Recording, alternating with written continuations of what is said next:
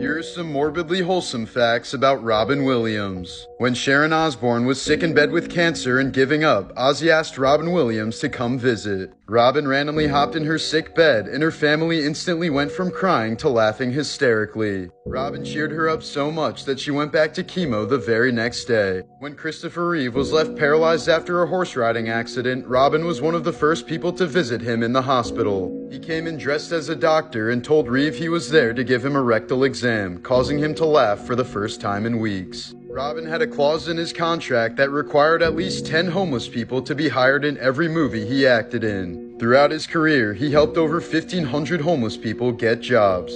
When Robin Williams first met Coco the gorilla in 2001, he made her smile for the first time in 6 months. When Robin died suddenly in 2014, Coco overheard the news and said the word cry in sign language.